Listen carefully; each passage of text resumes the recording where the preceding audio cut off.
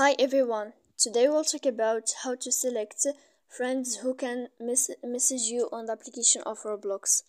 To know how to select friends who can message you on the application of Roblox, you should just go to the app of Roblox as you see and you will click.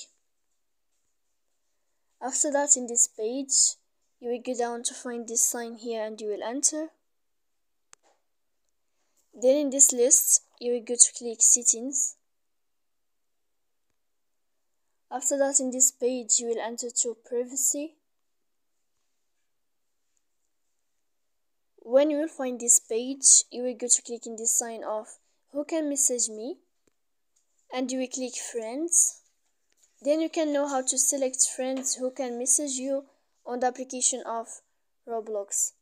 So please don't forget to support us by like and subscribe. See you next time.